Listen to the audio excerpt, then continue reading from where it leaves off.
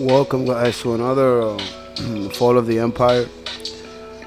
This time we're going to look into one of my favorite people in politics, Alexandria Ocasio-Cortez.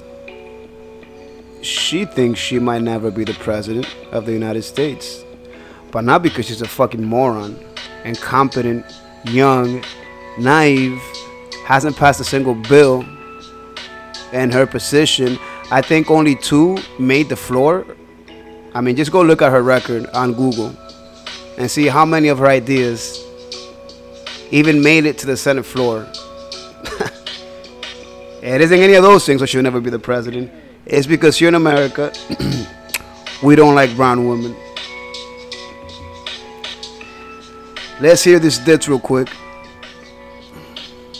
Fall of the Empire. This woman has more reach and more power than most of us. We are fucked.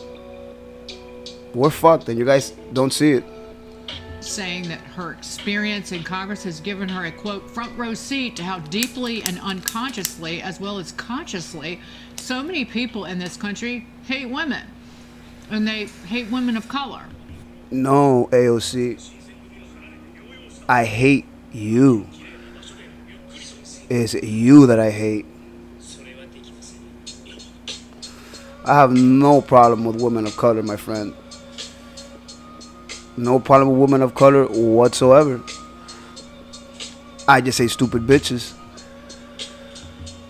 Todd, your thoughts on this? I would say,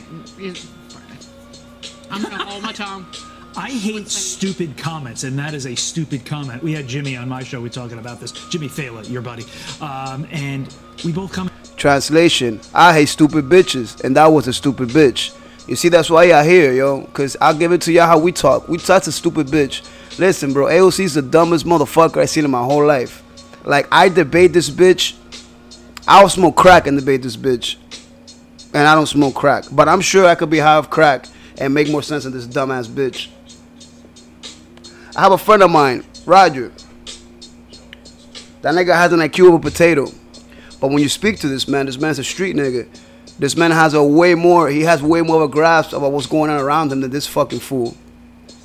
Have you looked at the Bronx lately? If you haven't, follow my other channel, Tarzan Reacts of Violence. I stay in the Bronx. The Bronx is falling apart. It's literally a jungle. A jungle. And she's the overseer of the 45th precinct.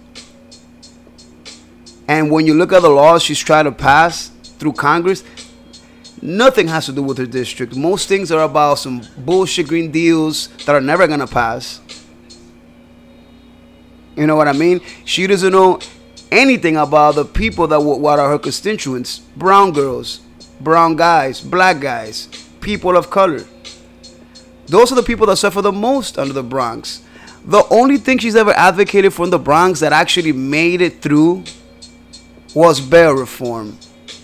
Meaning, your kid goes outside,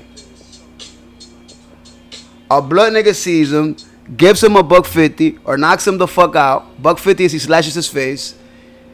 Your kid does the right thing, goes to the cops. The cops get there, they can't find the knife. Your kid's word against his word. That guy gets no bail. That guy's back home in 2 hours. Your kid's scared as fuck, and so are you. Because they're bloods, and they have the power, you don't. Because you took out the only power you have to put them the fuck away, immediately away from you if they're being violent. That's the only thing AOC's done for the Bronx. And for New York, she got rid of Amazon. She got rid of Amazon. These are career jobs for minority people. These are career jobs for people that didn't have to go to school. But because they got a tax break, no, she couldn't live with that. Pathetic. That's why the Bronx deserves everything it gets. Because they elect this dumbass bitch.